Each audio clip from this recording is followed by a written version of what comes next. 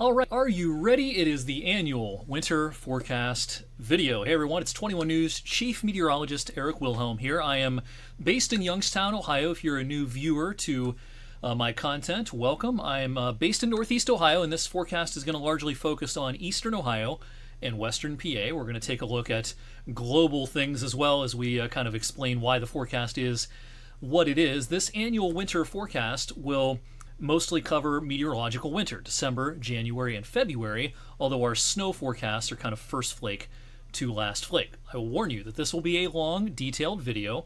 If this isn't your kind of video, if you just want something short and to the point, I would recommend you watch the TV version of this winter forecast. You can find that on wfmj.com/weather right now. But this video is going to go into a lot of detail. It's geared towards weather geeks, maybe other meteorologists, as well as those who need a lot of detail in their winter weather forecast. Maybe your business depends on accurate and insightful and detailed winter outlooks. So let's get to it. 2023-2024 winter. Will it be like last year, which was honestly a pretty lame winter? Will it follow the trend of recent winters, which have generally been pretty mild? Well, let's see. Let's talk about briefly last year's numbers. It was a remarkable season last season. It was the third warmest winter on record for our area, the second warmest February, the second least snowy February. We had less than a half an inch of snow at the Youngstown Warren Airport in all of February. Now, that is pretty remarkable to go almost all of February with no snow. January was the fifth warmest on record, and February, not only did it not snow much, it was pretty bright. That's not typically the case around areas downwind of the Great Lakes in the winter, of course. It's one of the cloudiest places in the country, but we had the seventh sunniest February on record back at the end of last winter. So the final numbers at the Youngstown Warren Airports last winter, 22.8 inches of snow. That is a full 45 inches shy of average. We average, our 30-year average is about 67 inches worth of snow in a season at the Youngstown Warren Airport in Vienna, Ohio, which is about 10 or 15 minutes north of downtown Youngstown. Temperature-wise, 5.9 degrees above the average is the final number for December through February of last winter. Now, how does, I mentioned the airport typically sees about 67 inches worth of snow as far as a 30-year average goes. Region-wide, though, when we're looking at Northeast Ohio and Northwest PA, a typical season for snowfall, it's not uncommon to see triple-digit numbers up in the primary snow belts. The primary snow belts of Northeast Ohio are primarily just east of Cleveland, heading over towards far Northwest PA around the Erie area, and that primary snow belt, of course, extends up into western New York, close to Buffalo. In our television viewing area, which is basically this area, we typically see a gradient from north to south of roughly 30 to 40 inches in our southern areas, and as much as 70 inches, 80 inches even, in our areas that are closer to the primary snow belt of Northeast Ohio and Northwest PA. That's the 30-year average, though. Now, last year, we told you what happened. How did our forecast do? Not very well.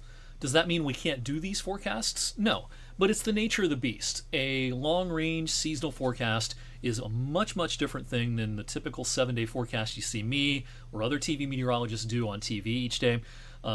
These are harder. There's a lot more that goes into them, and, of course, they're not the same flavor of forecast. We're not going to say it's going to snow on February 17th, and there's going to be 5 inches. We can't do that three months ahead of time. Seasonal forecasts are all about trends, things compared to average, whether it be precipitation or temperatures. And last year, our forecast for the averages, we expected it to be a wetter than average winter. We're going to give that forecast a C. It was actually reasonably close to average in terms of total precipitation, rain and melted snow. Our forecast for near average snow last winter, bad, D-, because as I said, it was one of the least snowy winters on record. Near average temperatures last winter was our forecast. It was almost 6 degrees warmer than the average, so that also did not pan out. Why was the forecast so bad last year? It wasn't just mine. Generally, in the weather enterprise last winter, forecasts went sideways in a hurry. The reasons are pretty complicated, and I could do a whole video on them. Had a lot to do with some things in the atmosphere going on in Asia that had downstream impacts over the Pacific Ocean, which impacted where the jet stream was aimed, and everything just went sideways, especially after Christmas and heading into the new year. So that's kind of, partially, or just kind of the Cliff Notes version, if you will, the reason why last year's forecast was such a titanic bust. We're hoping to do a lot better this year. Of course, the recent trends with our winters have been warm. We had a very average winter back in 2017, 2018. Otherwise, we've been at least a half a degree above average every winter since the super El Nino winter of 2015, 2016. Last year takes the cake, of course, at 5.9. But as you can see, ever since we kind of flipped the switch, we had a lot of cold winters back in the 2000s. But we flipped a switch about halfway through the previous decade with the Super El Nino coming on, and ever since then it's been really hard to get even an average winter, not only here locally in eastern Ohio and western PA, but in much of the eastern parts of North America. So how do we do these? Again, this is a different way of forecasting than the kind of forecasting we do on a day-to-day basis for television purposes. We rely a lot on what we call analogs. We look at previous years with similar conditions in the oceans and the atmosphere to what we have in the lead up to this coming winter. We're going to talk about El Nino a lot in this video. That's one of the ingredients this year. We do rely on some computer models. There are seasonal computer models that run out several months ahead, or several months into the future, I should say. We use those carefully because just like any other computer model, even models that only run 18 hours in the future, those models are going to have their flaws. They're going to have things wrong with them, and they're certainly not the answer key. But we use them as a tool. And with this comes a lot of, intuition as you gain experience. You, theoretically, learn from past mistakes. I learned from some of the mistakes we made last year with the forecast. This year's forecast, one of the things I'm guarding against is a mistake I made a few years ago, back in 2019, 2020, with regards to what's going on in the Indian Ocean right now. Again, we'll talk about it. But that's one thing I carried with me from a previous forecast that went a little bit astray about 4 years ago. All right, so key player for this winter, it is El Nino. It's the warming of the waters in the equatorial Pacific Ocean. It's the opposite phase of La Nina, which has actually been the phase we've been in the Pacific for the last 3 years. We had back-to-back-to-back La Ninas in the Pacific, but the switch flipped in a hurry this year. We went from a pretty stout La Nina to now a pretty stout El Nino. At the beginning of November, we were at the edge of the strong category in terms of the strength of El Nino. This is not going to be as strong of an El Nino as that super one we had back in 2015, 2016, but the overall numbers are probably a little bit stronger than a couple of the more recent strongish or moderate El Ninos in the last 20 years or so. Those two are 2009 and 2002 as well. The raw numbers are probably going to be a little higher than those two, but not quite as high as 2015, 2016. But the question is, will El Nino behave in a way you would expect with a fairly strong signal or a fairly strong El Nino? And the jury is very much out on that, and there's a couple reasons for that. We don't just look at El Nino when we are looking at the global oceans. Here's your El Nino right here. There's your warm tongue of water.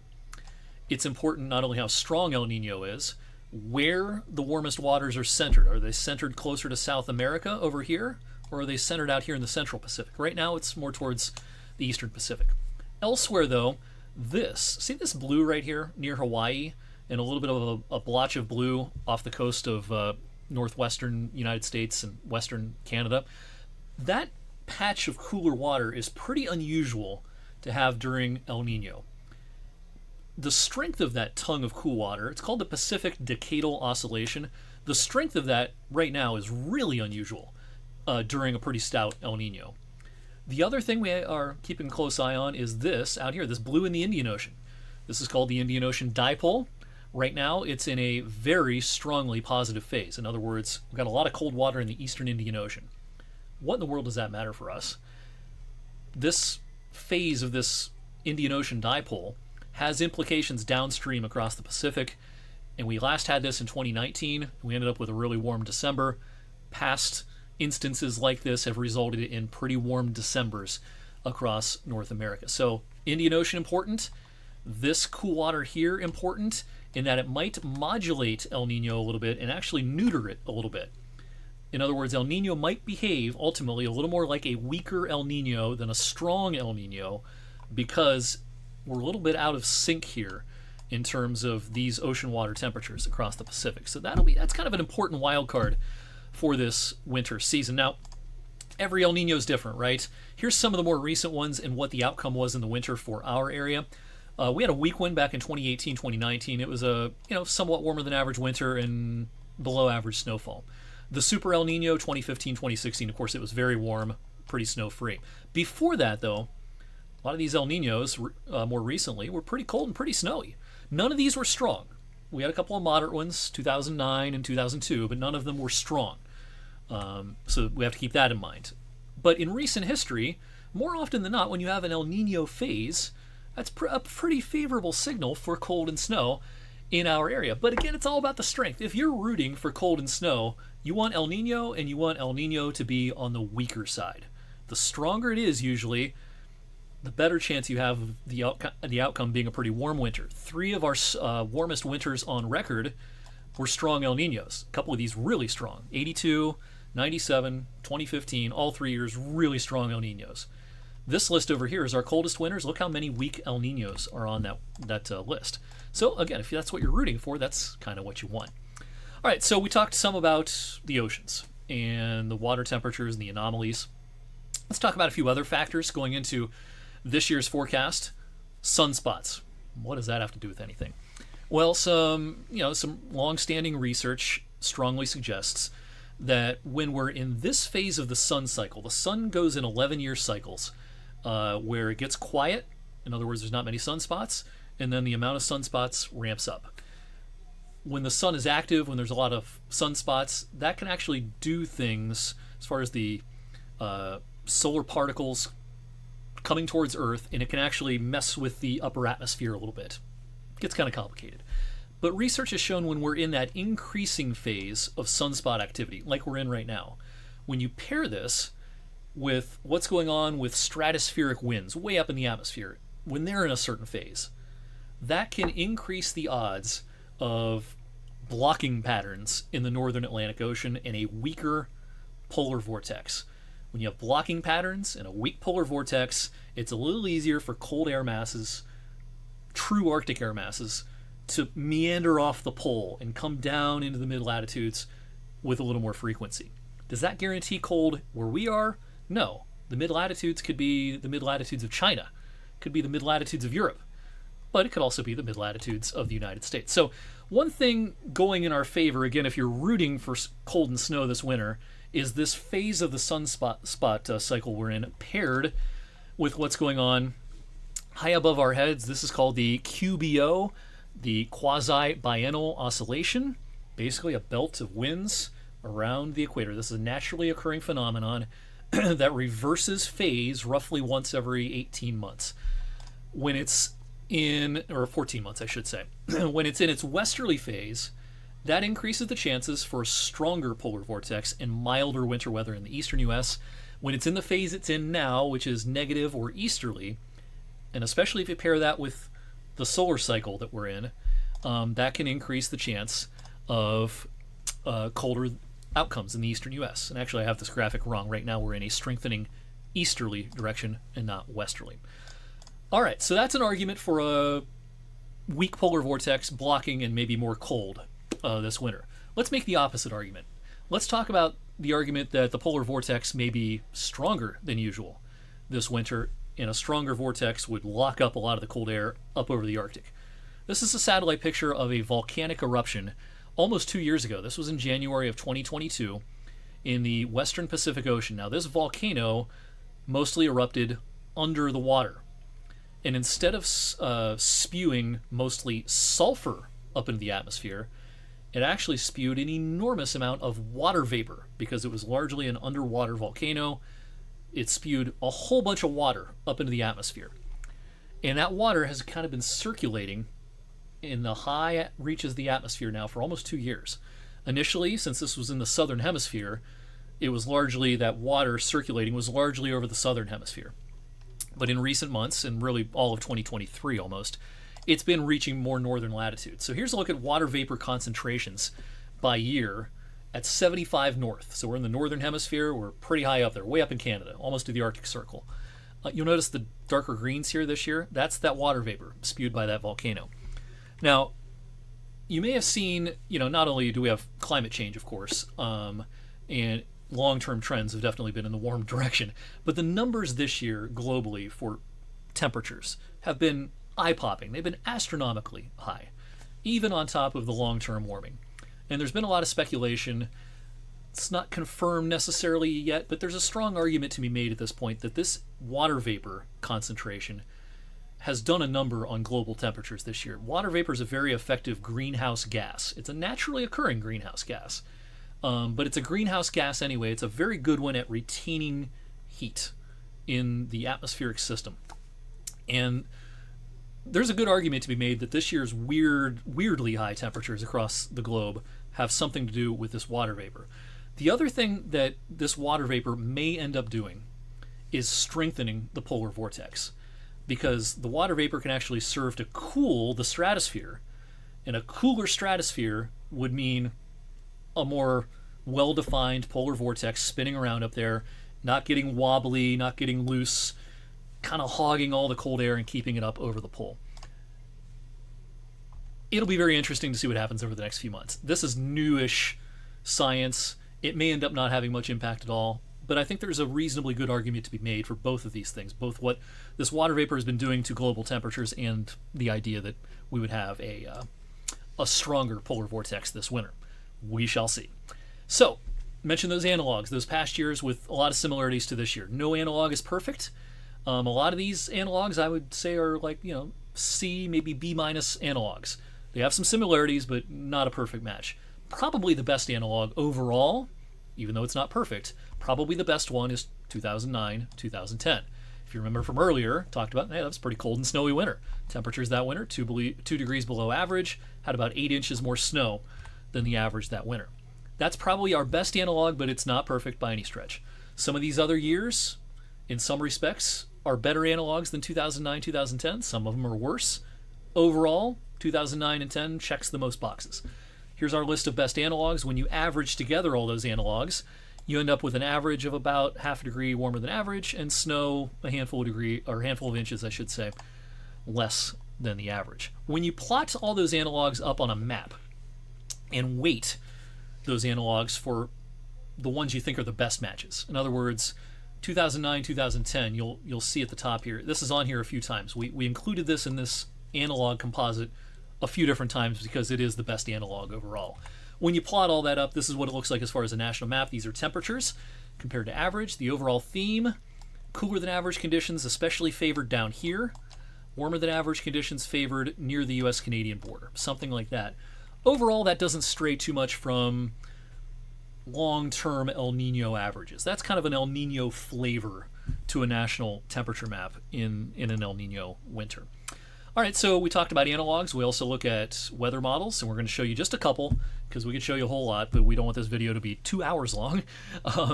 Here's a look at this was just issued a few days ago, the latest version of the European model seasonal forecast, December through February, temperature anomalies. It kind of looks similar-ish to the analogs, with warmth definitely favored up here. Now, these long-range models have a harder time displaying graphically for some reason, and I'm not sure what it is.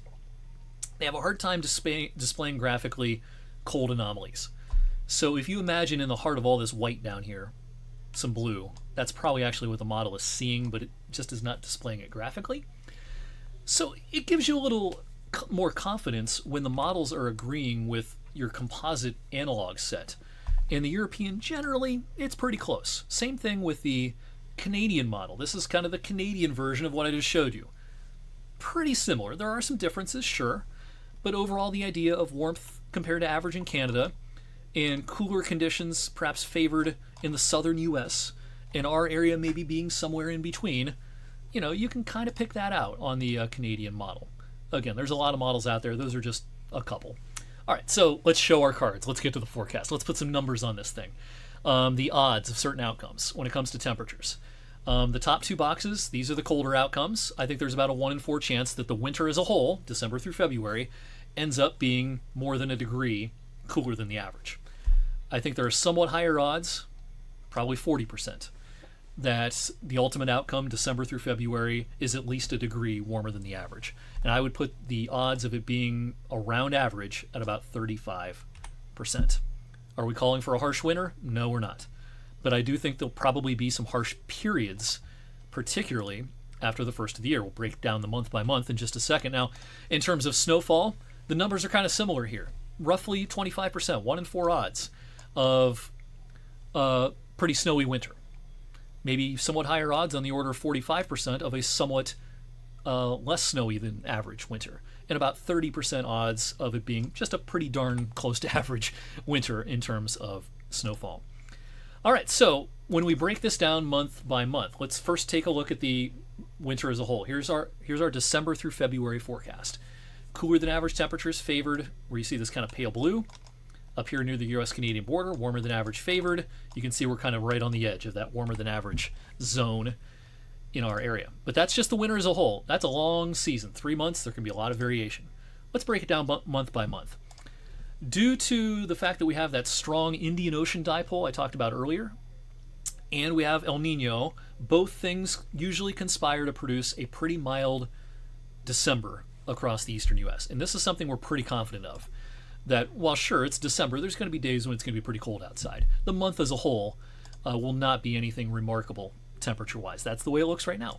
Now, as we go past the first of the year, this is when the pattern may start to become much more interesting east of the Rockies, and particularly as we get into the latter portions of winter. This is when more cold outbreaks would become more likely. Perhaps if we get some blocking patterns in the Atlantic, if the polar vortex is going to weaken and meander, this is more likely to be when it's going to do it. As we get into the back half of winter, later January, into especially February. You notice February is kind of the opposite graphically here than December was. December, warmer than average, definitely favored. February, my money right now is on that being easily the coldest month compared to the average of the 3 winter months. It's happened a lot in El Ninos. You see it show up in a lot of our analogs, and you see it showing up in some of the modeling right now. That odds tilt in favor of our most frequent bouts of cold and snow, perhaps coming towards the back half of winter. All right, so our snow forecast. All of these numbers, no matter where you are on the map here locally, are a little below the average, but not by much. 10%, maybe as much as 25%. But all these numbers should be much closer, much more in the neighborhood of average than last year, which was ridiculous. So if you're watching from our southern viewing area, probably 20 to 30 inches of snow for the winter. Up in our northern viewing area, Kinsman, Mecca, Greenville, closer to the snow belt, 70 plus, pretty likely. Our official reporting site at the Youngstown Warren Airport in Vienna, down in here, it's probably going to be something like 50 to 70, somewhere in that neighborhood. Again, average is about 67. I would put the most likely range at around the airport of 50 to 70, with less south and more to the north. All right, so how does this compare to last year when we just boiled all down and make things real simple? Here's just a 4-quadrant graphic. Last year we were way up here. Now this year we might be in the same quadrant, but much closer to the middle. Are we going to be down here? No, I don't think so. I don't think this is going to be like a winter in the 70s, or even more recently 2014, 2015, which was a harsh winter. I don't think that's the flavor this winter. And maybe the flavor at times after the first of the year, but the winter as a whole, probably not. But again, while we may be in the same kind of quadrant up here as last winter, it's probably not going to be a winter that you're going to be bopping your grandkids on your knees talking about years and years from right now. So bottom line it for you. We're at 23 minutes. This might be a record this year for the length of this video. It's a complicated forecast, but we'll kind of wrap things up here. We do think that a mild/warm December is very likely. Does that mean every day is going to be shorts weather and ridiculous? No, but the month as a whole probably is a fair amount warmer than the average. As we go to the first of the year, though, everything can change. January and February, potential is there for more cold and more snow than we've seen in a lot of our recent winters, and especially last winter. A harsh winter, flavor that we had in the 70s, flavor that we had a couple of times about a decade ago, that is unlikely, but more typical than the last several years. All right, what can go wrong? Well, lots can go wrong with a seasonal forecast like this. If the volcano ends up having a much bigger impact on the polar vortex than anybody sees coming, and the polar vortex just stays strong all winter, a warmer outcome could be the result. The ridiculously warm temperatures we've seen globally this year, if that trend does not change and it just rolls through the winter, then we can probably forget about any sort of sustained memorable cold even after the first of the year. What about colder outcomes? Well, if the volcano really didn't have much impact at all on the polar vortex, the solar cycle, the QBO those end up being overriding factors. The polar vortex is weak and meandering around. It could be really cold at times, particularly again after the first of the year. If the El Nino behaves much more like a weak El Nino, or even more like La Nina, that could result in more cold than we're bargaining for. Again, particularly later in the winter.